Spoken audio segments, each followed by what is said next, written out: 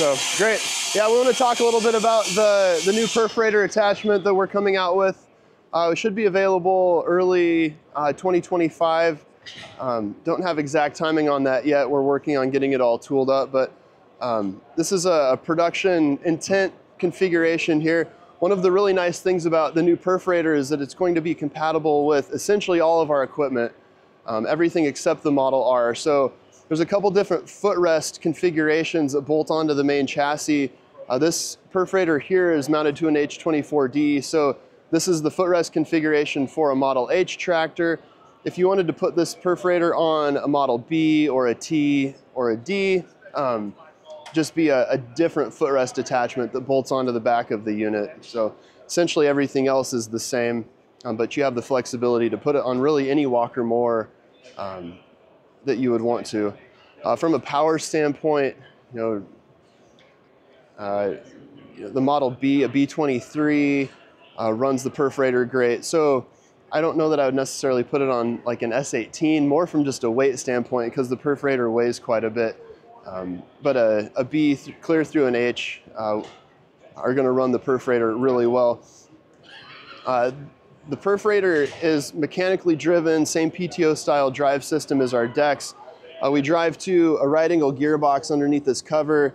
There's an additional stage of chain reduction, and then the final drive is done via belt. So the belts give us the shock loading that we need. In case you hit something hard, the belts are going to slip and not tear up the drivetrain. Similar to the old perforator that was available about 15 years ago, there's two halves to this. So we can actually open up the front of the unit. You can see it's still a crank style aerator, but the components are quite a bit different. Rather than the big eccentric cam style crankshaft, this is a cast iron crank. It looks a lot like what you would see actually in an engine. So very durable, big single piece cast crank assembly. And then the tines are running on plastic bearings, but they're individually replaceable and very easily removable. If you need to replace a tine, if you break a tine, 2 bolts, remove the tine cap, and it'll drop out very simply.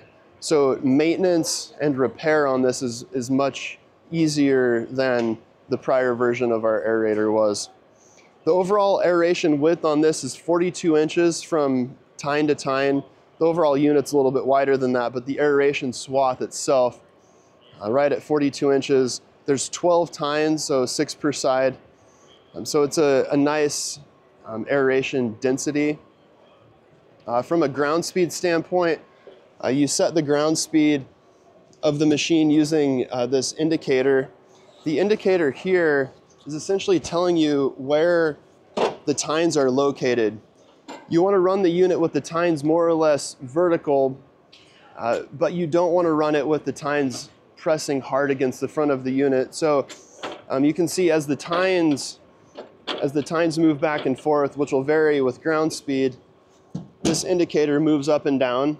So we have a decal on here. You essentially want to run the indicator so that it's even with the top of the, in that green band, where the green band is even with the top of the cover there. And that indicates that your ground speed is set correctly for your aeration speed. Okay. And do you have a price on it? I don't have an exact price. Okay.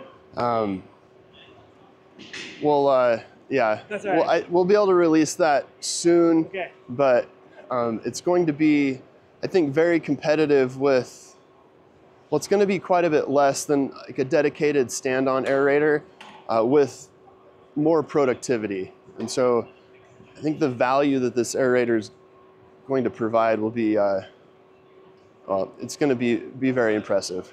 So.